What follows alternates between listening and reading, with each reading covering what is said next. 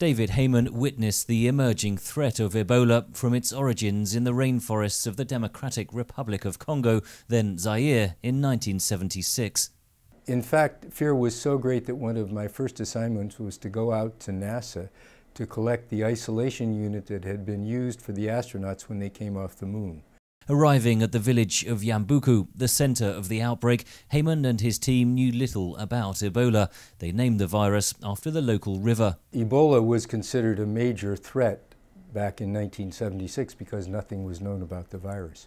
It was known it was related to, or it appeared to be related to, a Marburg virus, which people understood, science understood basically. Since then, scientists have discovered that fruit bats carry the virus and pass it on to primates, including humans. There was an outbreak in Gabon in 1996 when there were 18 hunters who killed a chimpanzee, and all 18 of them somehow, during the butchering process, became infected, took the infection home and infected family members, but it didn't spread further. Professor Heymann led the global response to the 2003 SARS virus outbreak in China.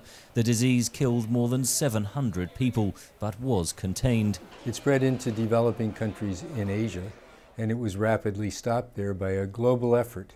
And this was a true coordinated global effort where scientists were working together behind the scenes, exchanging information on almost a daily basis. In contrast, Heymann says early appeals for help with the current Ebola outbreak were ignored. There wasn't a robust enough response to stop it while it was still rural, and now it's spread into urban areas where it's more difficult.